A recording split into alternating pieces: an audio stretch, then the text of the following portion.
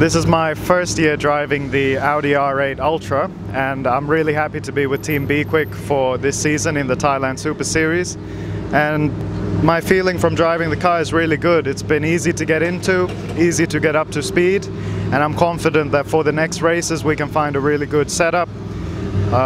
We've also found a good setup for Sepang, and we were challenging for the win yesterday. So I'm confident. For the first time in the car to feel already so comfortable is a really good step.